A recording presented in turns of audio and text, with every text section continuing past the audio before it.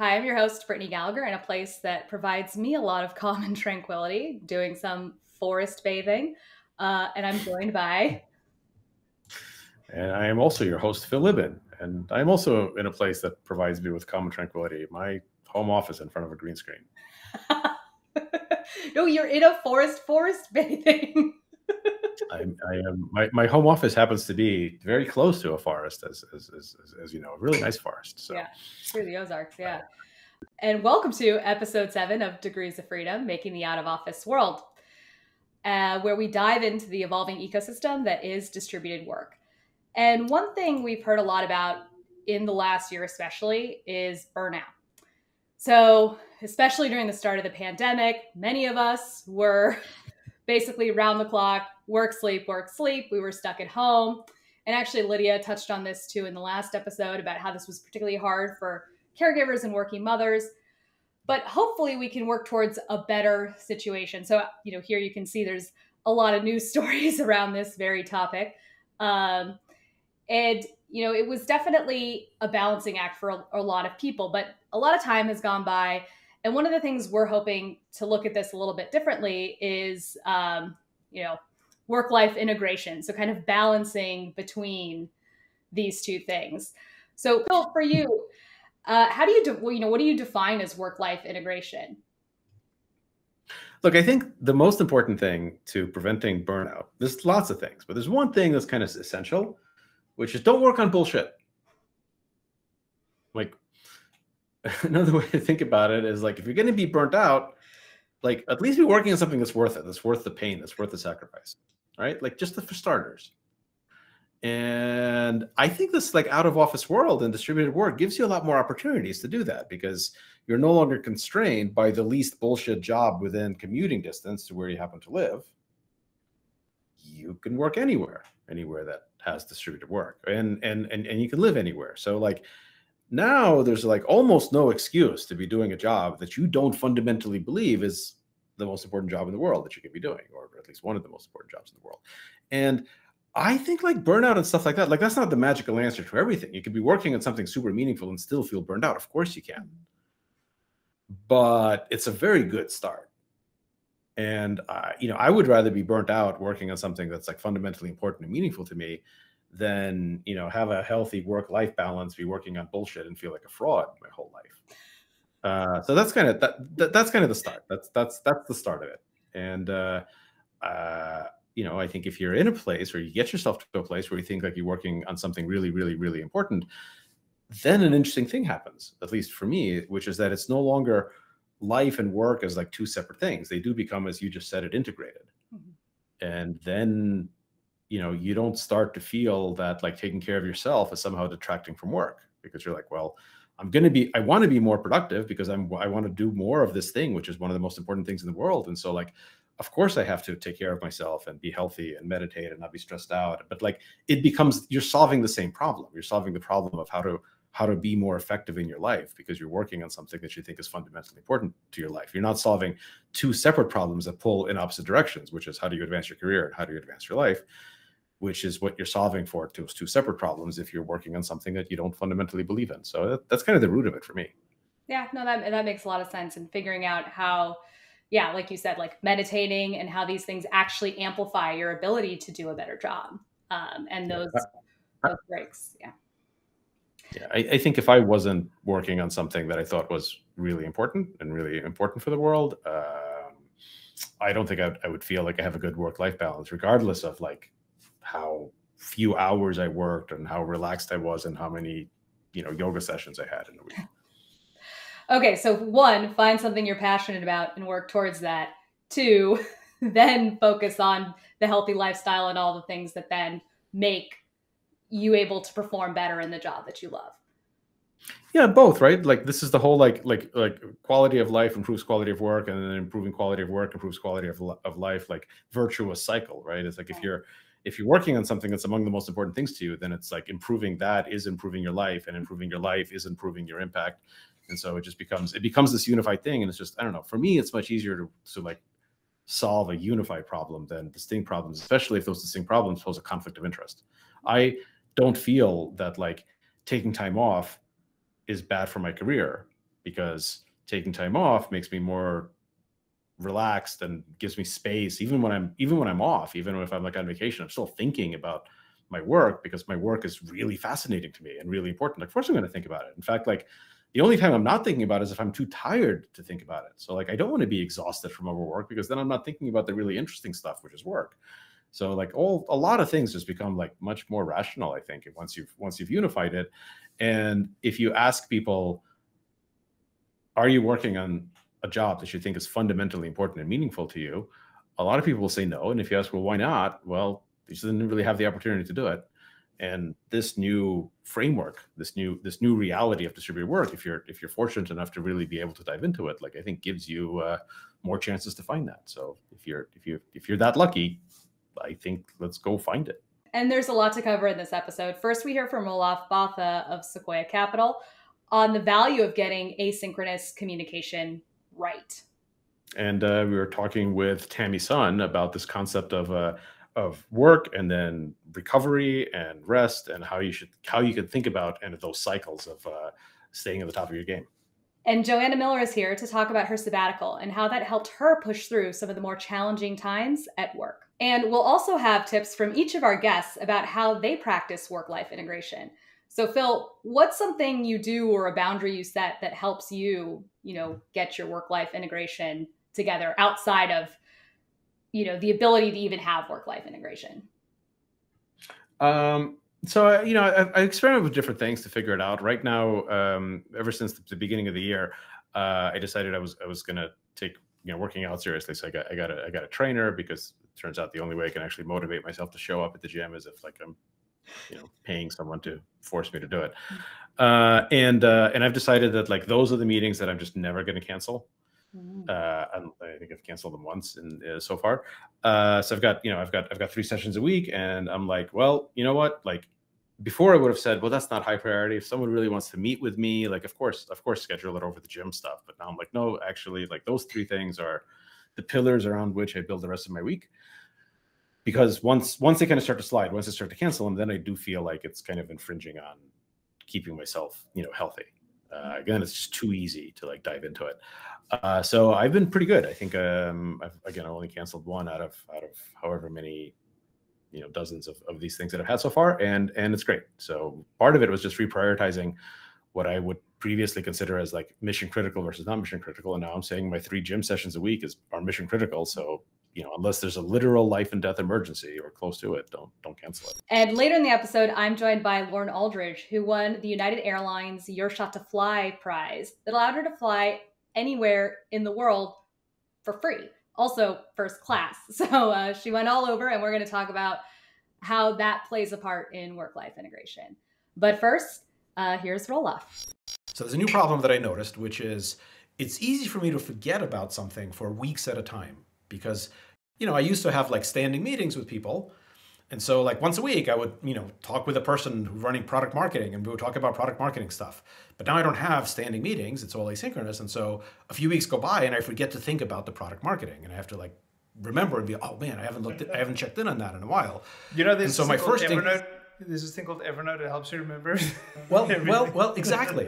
And my first instinct, right, when I had that problem, like, oh, I'm forgetting to focus on things. My first instinct was like, well, let's just go back to the way, like, my first instinct was to like make that the responsibility of my team. Be like, all right, everyone needs to send me an update once a week. But then I thought, well, that's wrong, right? I don't want you to send me an update when you don't have something meaningful to say, because that's not good for you and it's not good for me. But then I realized, oh yeah, there's this thing called Evernote. So what I'm going to do is I'm going to make a checklist, just a checklist of things like that I want to remind myself to think about. And it'll have like all of the things that I just want to remind myself to think about. And then I'm going to make that public in the company. So people are actually going to be able to see what I've told myself to think about. So there'll be an entry that says, oh, next Wednesday, I'm going to think about product marketing. And the people running product marketing don't need to do anything with that if they think it's okay for me to just think about it. But if they have something to say about it, that's going to be like a good prompt to be like, oh, maybe I should attach a recorded video with that. So I'm kind of trying to rethink what are the basics of this so that my calendar isn't actually the most important part, because my calendar used to be the most important part of how I lived because that told me everyone who I was meeting with. But now most of my work isn't happening inside of meetings, so I should replace my calendar with maybe a publicly visible, or at least an internal to the company visible, checklist. We'll see how it goes.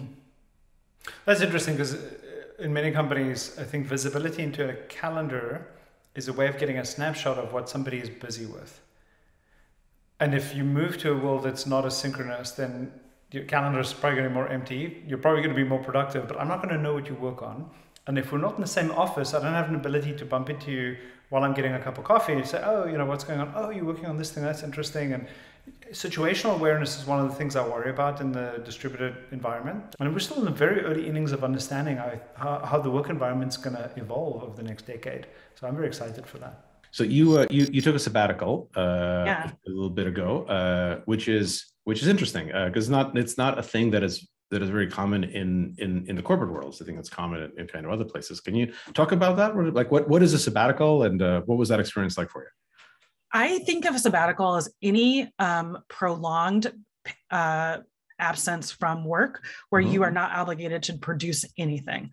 Right. And I would even extend the definition to be that your focus is not on productivity, because a lot of us have created measures of productivity even for our pastimes and passions that I think put us into a mindset around work and goal setting. I was introduced to this concept, obviously, from more academic settings, but one of the things that drew me to Asana originally is that they offered all employees a sabbatical after, at that time, 3 years on the job, which I thought was very attractive. The only other times I had heard about this were people who, were executives or who had been at their company for 10 or 15 years. So for me, I knew from day one, from signing, my contract at Asana, that in 3 or 4 years' time, I would be taking a sabbatical from work. And having that intentional sort of rest work balance set up or framework set up for me made me feel more confident in the times and willing, I would say, to push harder when I was leading up to that. The thing that led me to take my sabbatical, which was in early 2021, was actually an extreme feeling of burnout, because the beauty of distributed work was that, these jobs that I do on the weekend and after hours, I can do them all the time now. So I can do more coaching. I can work on a podcast. I just decided to work. And by the time we reached the beginning of the year in 2021, and there really had not been a material change in how the world was opening up, it was time to take a pretty significant break. And it was the things that I experienced, the shift of mindset that I experienced, I think has stayed with me even into now. Yeah, and we have a similar we support sabbaticals at our company, and it's kind of counterintuitive that it isn't a more common thing, but I think in some sense employers are, at least in the U.S. are kind of scared about the concept of any kind of absence from work for the employees, and certainly a prolonged one. But as soon as but all that leads to is people just leaving their job sooner. Yes. Which isn't ideal for anyone. So of course, I think you should be saying, well, yeah, you can take an extended period of time off for a sabbatical and come back recharged if you decide to come back. It's a similar thing for parental leave. It's kind of weird if companies don't have, good parental leave policies because, again, of that fear of someone's going to be away, but that just causes people to just leave. Yeah. So I think we've tried to get comfortable with the idea that very productive employees, or really any employees, can disappear, obviously in a planned way for months at a time, and that's normal and that's okay. How do you advise companies to get comfortable with this, because it does take a different shift in thinking? Life is happening for your employees, whether you have leave, PTO, or other types of benefit programs. And so I think what I think about is, would I like someone's just okay 100% of the time, or do I want their top output in very measured portions of time? And what could rest create for someone's productivity, for their sense of connectedness, their relationships in the workplace, if we were to give them time from thinking about that? Right. And I think what leave programs or sabbatical programs create is agency for the employee to say, hey, I have time to focus on the other things that are inevitably happening in my life. Thank you for offering me dedicated time to do that. You know, your employees are so productive, you actually have to worry about them burning out. I mean, that sounds kind of like a joke, but it's not. It's actually really serious. So yeah, how do you deal with that? I mean, I am not the best person to ask this question. I try my best to live as an example. I rely a lot on my leaders, particularly, my CHRO and others who can help develop programs around this. I'm personally prone to burnout. I think you will see this as a trait in more than two CEOs. But I think like the way to think about this, and interestingly, I've had a bunch of conversations over the last, couple of months. Like at the end of the year, I try to do skip level stuff. I try to, because I'm not interacting with people in the hallways anymore. Yeah. I try to, chat with people just sort of on the fly and, hearing about how we've had an incredible year. And we're walking into another incredible year, but, people are tired. Like, how do they deal with this? Like, we're going to climb another huge mountain over the next 12 months. And I think like the thing about burnout and performance is that the recovery is as important as the sprint. When you think about athletics, and we're not like sports ball people. Sports ball people. No, we're not. But if you think about like knowledge working athletic, knowledge sports, okay. Being a high functioning knowledge worker, it's like chess. Yeah, like chess. Okay. Yeah. Like Go. Oh. Yeah. Okay. It's interesting to sort of try to reposition your thinking and your mind to think about recovery as a part of performance, not as a break from performance. It is a part of it. It is part of what powers it. And so you have to, take your rest very, very seriously, both at like a small level daily, like you and I both, we track our sleep, we sort of do a lot of that optimization, but you have to like pan out also and think about performance from, cycling between rest and recovery and sprinting and going. I heard a rumor that you got a puppy recently. You heard that? I did. Oh, I wonder where you heard it from. You're inside your own head. How's that been for? Terrible. Yeah. Yeah, what the hell were we thinking?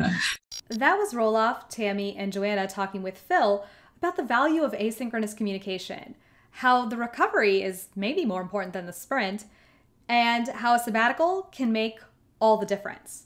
Up next, we talk to all of our guests about how they practice work-life integration.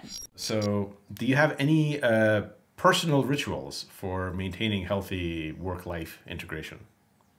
One of the things I have implemented into my routine recently is making sure to go outside 3 times a day.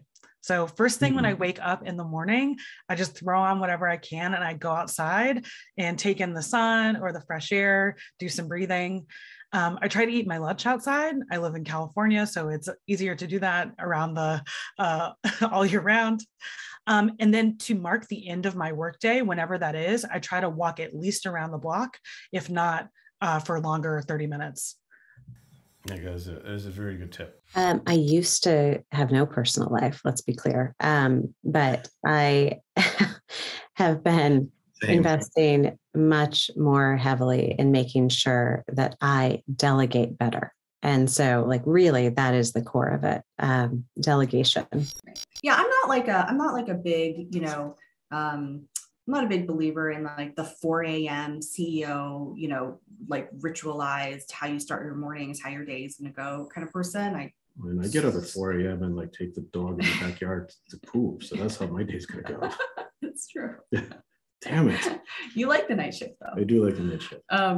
So, I'm not really that, but I do think that you should try not to I'm terrible. I'm not great at this, but try not to work on your laptop in your bed, for example. Try not to, just try to create some physical space it'll help you in the long term.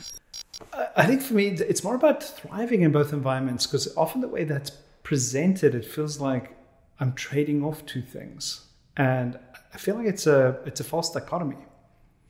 I'm going to thrive in life and I'm going to thrive in the work that I do. And I love both. And They'll sometimes blend together, and I just don't want them to completely dominate the other. And so, and more than that, more than both, like you'll thrive in life because you're thriving at work, and vice versa. Like those, they should really be mutually reinforcing. Like you should do better at work when you're doing better at life. Agreed. No, I agree with you. And so making a bit of space for the things that you want to do. And I think this is part of where not having a packed calendar is one of the important things, because self-determination is so important to happiness. That was many of our guests talking about how they personally practice work-life integration.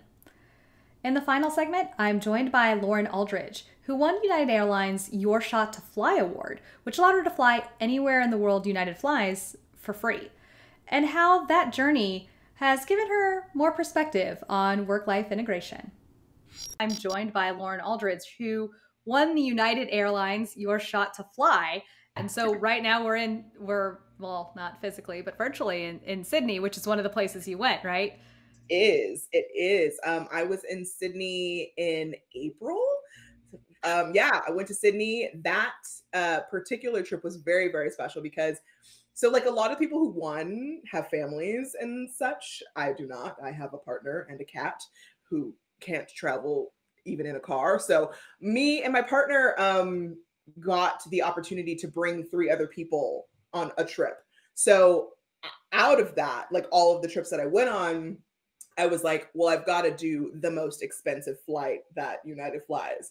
So I brought my brother, my partner's best friend, and his girlfriend, and the 5 of us went to Sydney, Australia on like, and we all got first class. Wow. We all got like access to the Polaris Lounge. It was just nuts. So you also went all over the place. I did go also all over the place. So the thing that meant the most, I mean, this prize obviously means the most, but I turned 30 this year. So I had my magical pandemic birthday in Rome. My first time in Rome. We were trying to go 2 years ago, but then obviously Pan happened. So we flew to Rome. We were there for like 7 days. We flew home for 14 hours. And then we went to Buenos Aires. So that's this one. Me sipping wine and eating lots of meats. That was amazing. Like, so we were, basically like 2 weeks. So Rome, home, switch all of our luggage, and then go to Buenos Aires. And it was just like magical. So that was November and then December. Then in January, we went to Lisbon. That's up there. Lisbon was so beautiful. Up next, you're going to Johannesburg. It's interesting because you've been doing all this travel while still having a job, right? And yes. And you know, this year of your life, like, how do you feel it's been like your work-life integration, or like how you feel like comparatively to other years in your life where you weren't doing this travel? Right. Like, do you feel more balanced? Yeah, I mean, I've never had a job where they have had like an unlimited vacation policy or even encouraged travel. I've also never worked remote before. So I think that this is such a unique time in history for myself and also like for the world to be distributed and to have the ability to like take my laptop. Like, I'm taking my laptop to South Africa and we're going to see what it's like with my whole team basically on the West Coast and me somewhere hanging out in Africa. Like, I don't know what that's going to look like, but it's an interesting, you know, testament to what we're able to do, and the ability to like work where the Wi-Fi is like something I always am saying. Like, you know, we don't have to be tethered to even our computers, like with the power of this app and like the power of the programs that we use, like using Slack, being able to create videos on our phones, like being able to do all of this stuff remote is really game changing. So I feel incredibly blessed. I'm sure I'm going to be sitting my little behind down once I have to start paying for flights again. But, you know, it's really just, it's unreal. And like, I really encourage anybody who is thinking about, you know, taking time off, especially here, obviously, or like taking their work to another place, like give it a shot. You know, it's literally like, if it has Wi-Fi, you could probably do your job. I mean, my job is very like camera facing, and I do a lot of like talking to people with my face. So, you know, just making sure that you have what you need to keep it going. But like, we have a product that allows you and affords you the ability to work from wherever. So why not put it to the test, you know? This is like such a fascinating story to me, because as someone who also like really loves to travel, and like I've made that like an integral part of like, that is how I'm able to work so hard in these intense phases where you're like, go, go, go, go, because I have this like built-in travel recovery. And even though my vacations are not relaxing, I'm like, must get up by this time and see all these things. Like I still come back from vacation like, like ready to do work. Like it's it's a really it's so like, yeah, I mean, if you have that travel bug, which we definitely do, like that is the best feeling. I feel like getting away, obviously we don't have like a space, like we don't have a physical office. Like previously when I was literally like an office manager, it was so draining to be there providing every single day, and now to have, you know, be freed from the tethered of like having to beep into an office and like, you know, do that whole thing. It really just like, I don't know. It makes vacations, I feel like, even more meaningful because they're so in my hands and I don't have to think about it so much. Like I would have to, you know, plan every little thing to make sure that people had their LaCroix, you know, having to assign little tasks to people like, please don't let your coworkers die because I'm not here. But now like having a really responsible team and like having a team that trusts me to do what I need to do, it's the best feeling. So I love it. And I feel so grateful, so blessed to be here. That was Lauren Aldredge on her adventures winning the United Airlines Your Shot to Fly prize. We covered a whole lot this episode. And in this series, we'll continue to explore how the redistribution of opportunity is changing the world. Thank you to Tammy and Roelof and Lauren and Lydia and Joanna for joining us on this episode of Degrees of Freedom, Making the Out-of-Office World. And I'm Brittney Gallagher. I'm Phil Libin. Great.